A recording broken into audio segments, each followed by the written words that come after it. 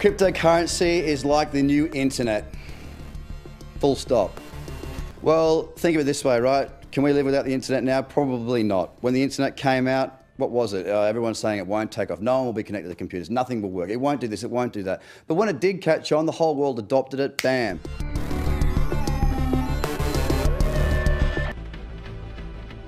Bitcoin and cryptocurrency has given us an investment tool where $1,000 can be $100,000 in a year.